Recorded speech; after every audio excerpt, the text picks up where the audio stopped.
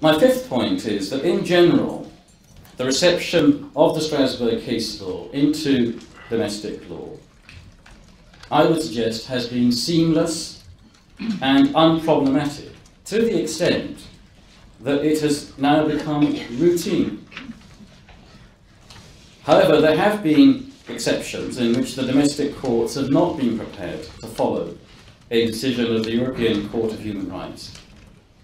But this was because it was felt to be based on a misunderstanding of the domestic position, rather than a fundamental refusal to comply with the decision of the Strasbourg Court. And there are two areas in particular where this has occurred.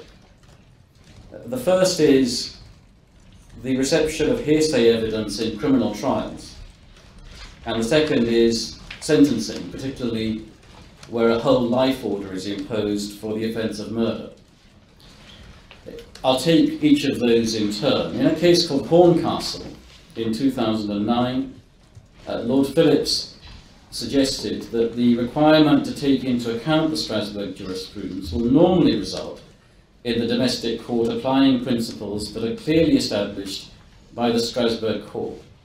There will, however, be rare occasions where the domestic court has concerns as to whether a decision of the Strasbourg court sufficiently appreciates or accommodates particular aspects of our domestic process.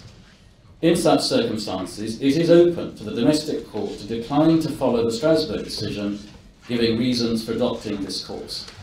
This is likely to give the Strasbourg court the opportunity to reconsider the particular aspect of the decision, so that there takes place what may prove to be a valuable dialogue. It's interesting, there is a judicial use of the very word that I think is going to feature frequently at today's conference, a valuable dialogue between the domestic court and the Strasbourg court. And what happened in that case was that Horncastle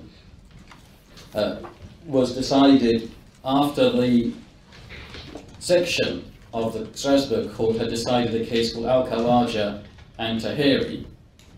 That case then went to the Grand Chamber, which took account of what the House of Lords had said in Horncastle and modified the ruling in Strasbourg. They agreed that a conviction based solely or decisively on the statement of an absent witness would not automatically result in a breach of Article 6 of the Convention. However, there would still be a breach of the defendant's rights unless there were counterbalancing factors, including strong procedural safeguards, to compensate for the difficulties caused to the defence.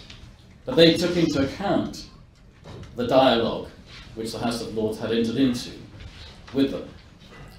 The standard which has been set by the UK Supreme Court to depart from Strasbourg authority is a very high one.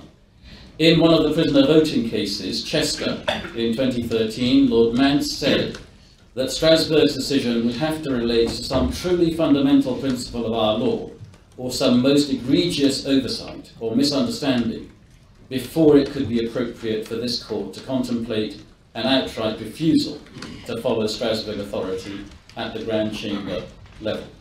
The second area I've mentioned is whole life orders, and the case law there developed in this way. In Winter and others, the Strasbourg court held that the UK's imposition of whole life orders for 3 convicted murderers was in violation of Article 3.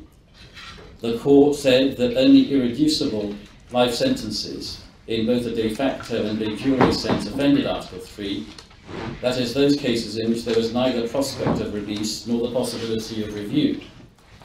In a subsequent case in the Court of Appeal, the Crown against Newell, the Court of Appeal of England and Wales said that Strasbourg had misunderstood the nature of the UK regime, which it considered was consistent with the principles as articulated in Winter.